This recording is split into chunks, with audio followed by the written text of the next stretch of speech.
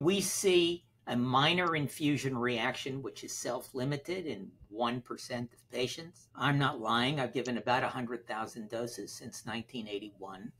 I've never seen anaphylaxis, not once. And the reason that there is a perception of anaphylaxis with any kind of frequency with intravenous iron is that doctors pre-medicate with Benadryl, even though we have pleaded with them in maybe 100 publications and in UpToDate not to do it.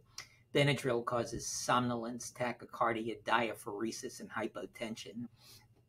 Serious adverse events are vanishingly rare, and that the one marker for an increased likelihood of an adverse event is pre-medication with Benadryl.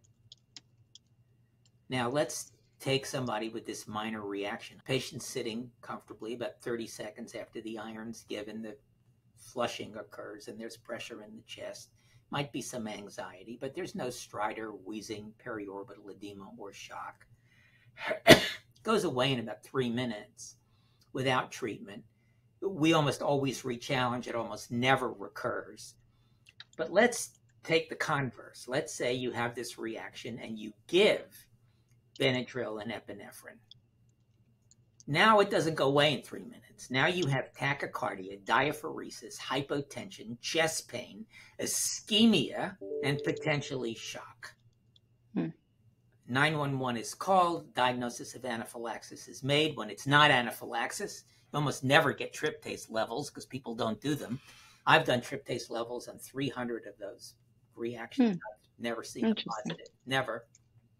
And the iron gets blamed. And that harmless reaction you just saw was what's called the Fishbane reaction. So I'm telling you unqualifiedly that the huge preponderance of ostensible serious adverse events with intravenous iron are due to the inappropriate intervention with vasopressors and antihistamines for minor infusion reactions.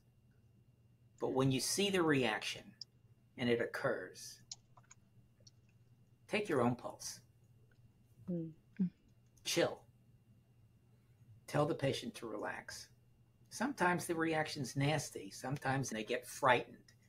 Warn them in advance. It goes away. You learned when you were in med school, you did, both of you, that IV iron's dangerous. They taught you that.